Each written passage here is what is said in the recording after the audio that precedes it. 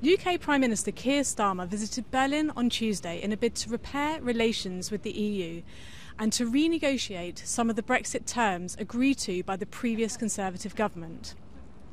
Starmer and German Chancellor Olaf Scholz announced a new deal that they hope to finalise by the end of this year that will focus on security, trading and intelligence sharing.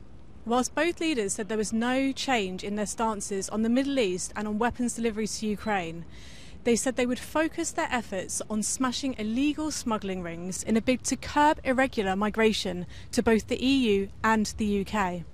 Whilst the two countries celebrated their close friendship, they are becoming increasingly isolated in Europe as two of the very few remaining countries governed by Social Democrats.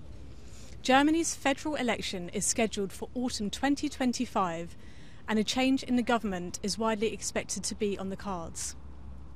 Liv Stroud in Berlin for Euronews.